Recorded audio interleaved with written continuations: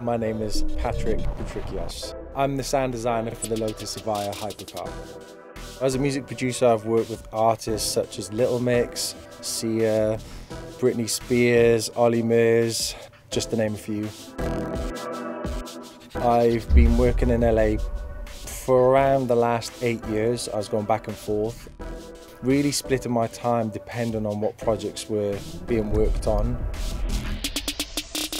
I started playing drums as a child. That was the sort of first instrument that I picked up. Probably from the age of around 14, 15, I was auditioning for bands, and I kind of got my foot in the door that way.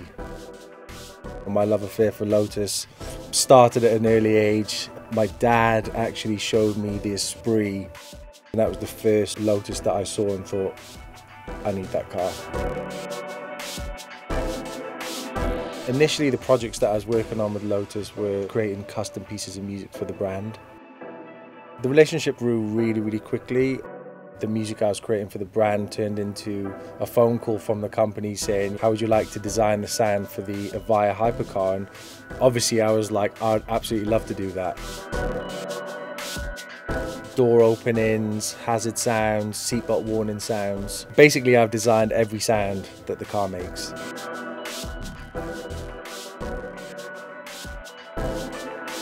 We wanted to create sounds that were recognisably and distinctively Lotus.